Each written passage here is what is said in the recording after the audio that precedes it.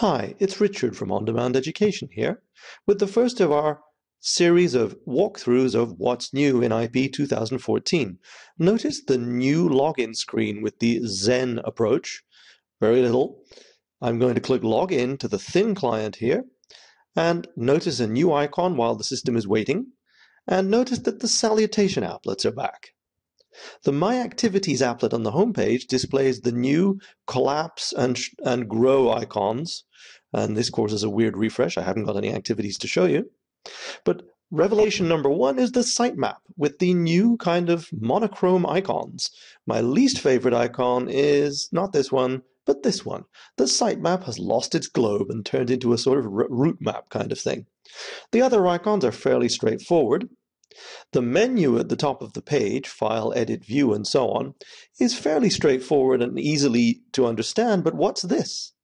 By default, the new user preference theme uses a side menu, reminiscent of Siebel 2000. So let's go and investigate more about the default theme and the other themes that are now available in user preferences. Because I'm using by default the side menu, well, I have to go find behavior in a side menu. That's logical, I'll hear you say.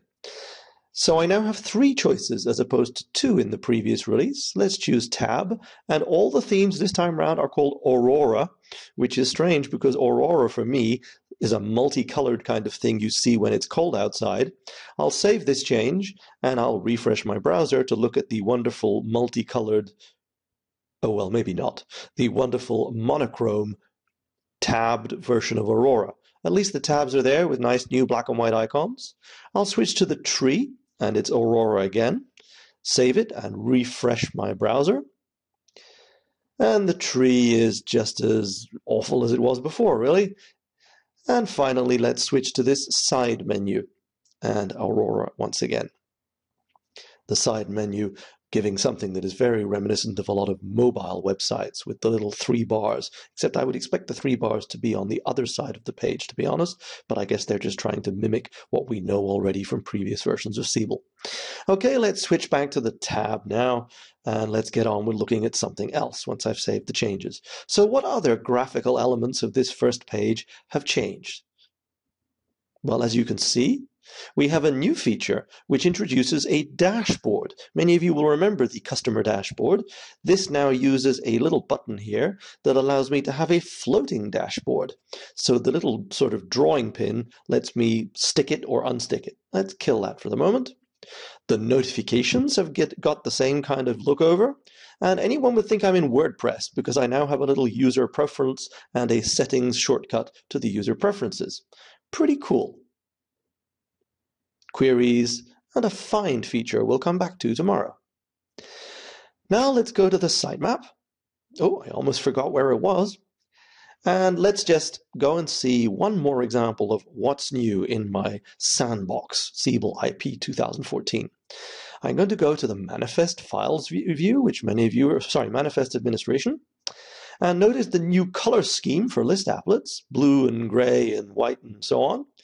And I'm going to look at one particular applet, the contact list applet, which in previous versions had a grid and a tile.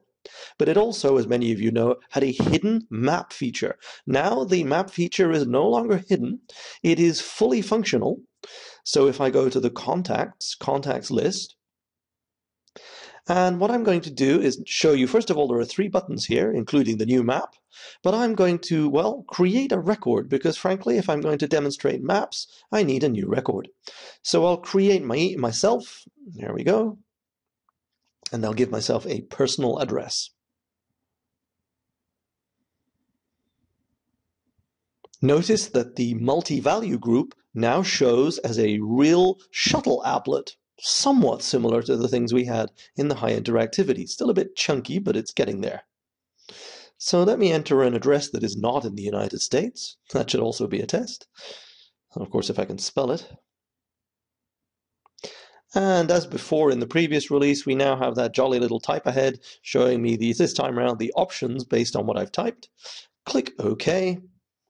And now let's switch to map mode. The big surprise is that it's not Google Maps. Many of you will know the reason why that is.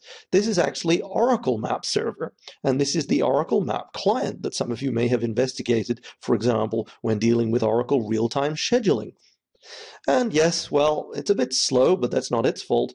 The icon showing me the address is in the correct place. The business cards are just as they were before, pretty ugly, need to be finished off, but not bad. That's it for today. We'll see you tomorrow or maybe in a couple of days with another edition of our What's New in IP 2014.